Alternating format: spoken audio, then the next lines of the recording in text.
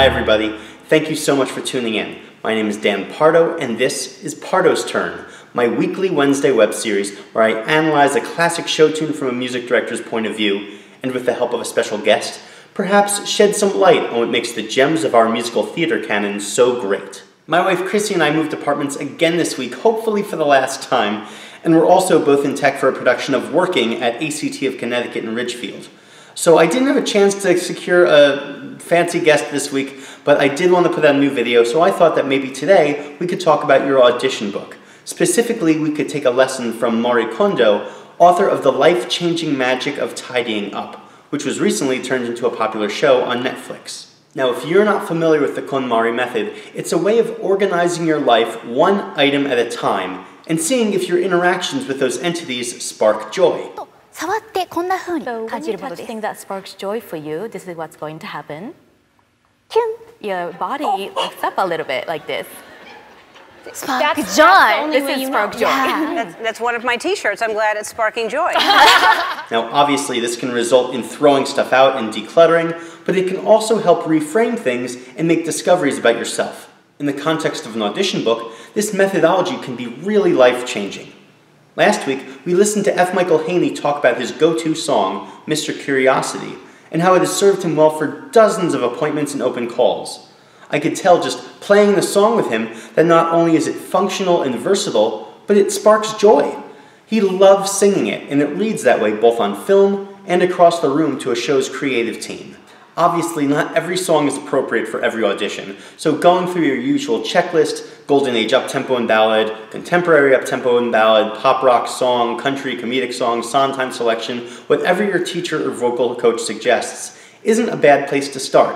But once you find your songs, make sure they're truly your songs. Take that extra step and ask yourself, does singing this song give me butterflies?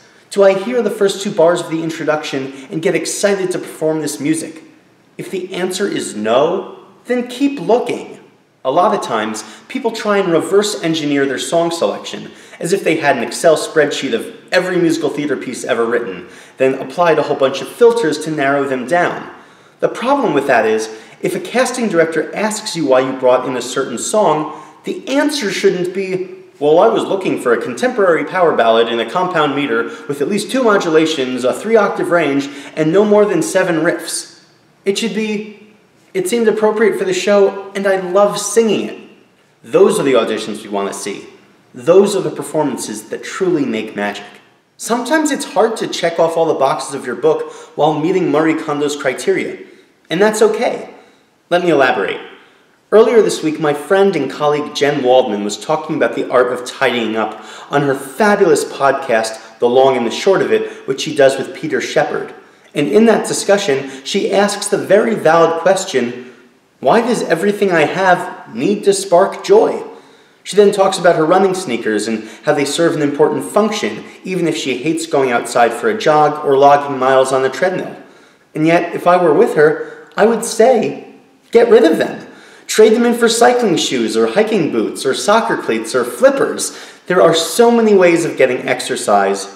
Choose something, Jen, that sparks joy. So bringing it back to your audition book, if you put in an honest effort and you still can't find a rock cut that you love to sing, then you're probably not going to enjoy performing in a show with a rock score. Take it out. Or if that Adam Gettle song is making you anxious, sideline it until you've spent some time with a vocal coach and can wrap your brain around that difficult material. It's okay. There are hundreds, if not thousands, of musicals out there, even if it seems like they're only auditioning Mamma Mia this season. You probably don't belong in every one of them, so your book doesn't need to account for them all either. Yes, expand your horizons. Yes, keep listening and connecting to more music, but play to your strengths too. Your first audition is the window into your personality. Be your authentic self. Spark joy. Sing something that you love to sing and that they're going to love to hear. As an audience member for Pardo's Turn, you can probably tell on this show when I truly love the songs that I'm analyzing. I geek out a bit. I talk extemporaneously or pull facts from the recesses of my brain rather than the recesses of the show's Wikipedia page. I might connect my analysis to a production of the show that I've done or a certain performance that I've seen. I mean, I spend hours planning, filming, editing, and uploading each episode. And if a song doesn't spark joy with me, I'll probably suggest that my performer sing something else. It makes a difference for me, and I bet it makes a difference for you. So go home, get your audition book, find a pianist, and go through each page. Record yourself not for the performance of the song, but for the reaction on your face when the song begins. If you can't see yourself finding joy in the songs that you've curated for the sole purpose of auditioning, it's time to tidy up your book. Let's start tidying. Thanks so much for watching. I hope to have a new episode next week with a regular guest. In the meantime, check out our backlog of episodes and keep your eyes open for Working at ACT of Connecticut. I'm really excited for this production, and I'm really excited that I get to share the stage with my wife Chrissy, who's our swing in our cast. Don't forget to like, comment, subscribe, and share. We'll see you next Wednesday. Bye. The prophets were told.